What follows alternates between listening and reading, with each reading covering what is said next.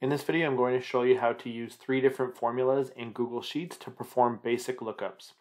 Now, what a lookup is as I switch the athlete's name, it will automatically pull out their bench press value from the data set here on the left.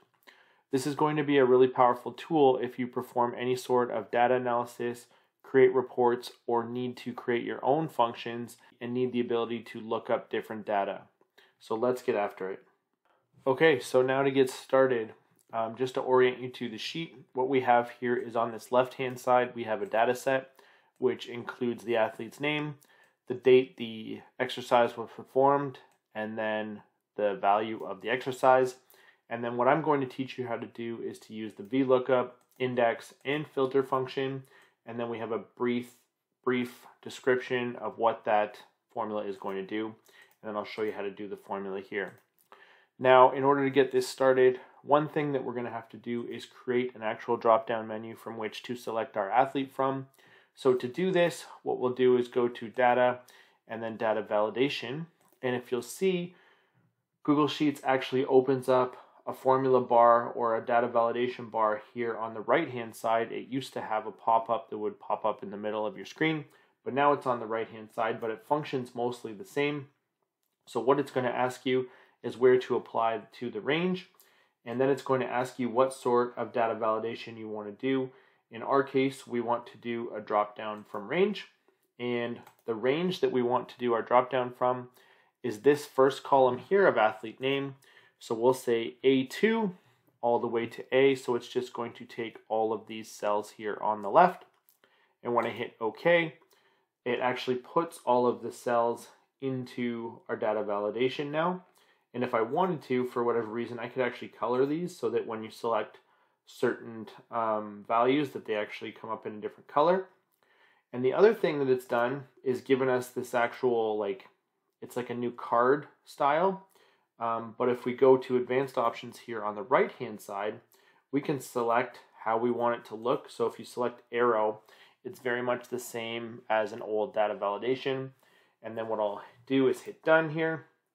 I'll close this off, and now we have our actual validation list. So we can select any of our values, and if we had to add another value, we could just type here, and then it's going to allow us to open up that data validation rules all over again.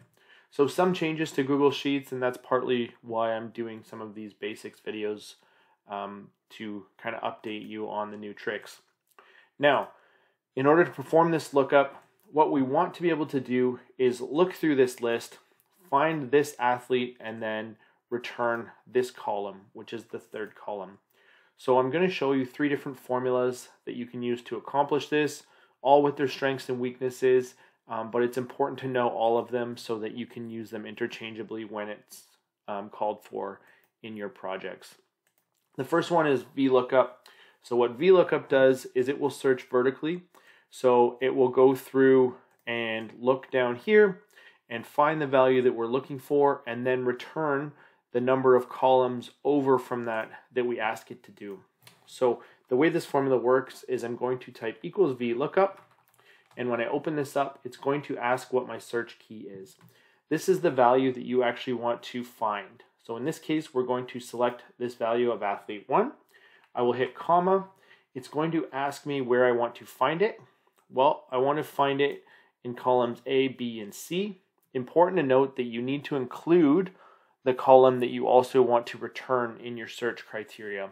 So VLOOKUP is going to basically start at A, go all the way down, see if it can find it, then B, see if it can find it, and then C, see if it can find it.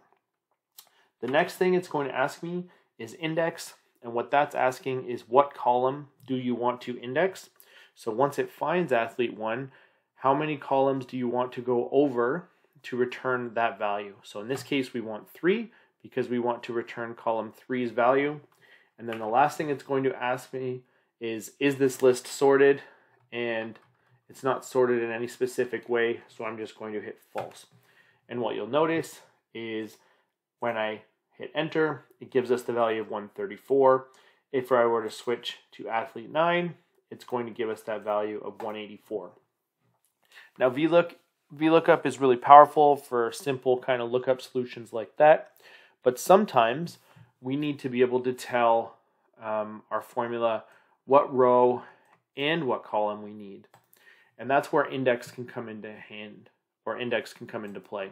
So what we'll type here is equals index, and we're going to index all of our data again, so A to C, comma. Now what I could do is I could find this row by myself, and I could say row 1, 2, 3, 4, 5, 6, 7, 8, 9, 10, and then column 3, and when I hit enter, I've just hard-coded that in there, and it will just give me the 10th row and the 3rd column, and it will give me that value. But what I want to do is actually match for the row. So what I'm going to do here is, after the reference, it's going to ask me what row I'd like. I'll type match, open that up, and the value that I want to match for is this value of athlete 9, comma, where I want to look for it is in this first column here, and then false means I need an exact match. So what this evaluation does is, if I highlight it, it's going to give me a value of 10, because it's going to look down here and go 1, 2, 3, 4, 5, 6, 7, 8, 9, 10. Oh, that is our match. So we want the 10th row, and then I've already told it I want the 3rd column. But if I didn't, I could easily just search across the top here for bench press, and then it would return the 10th row and the 3rd column. So that's index match. And then the last function is filter.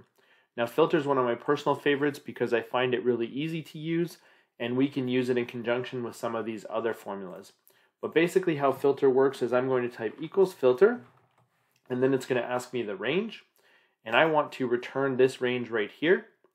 The next thing it's going to ask me is what condition I want to do that under. Well, I want to do it when the first column is equal to athlete 9. And that's basically it for filter.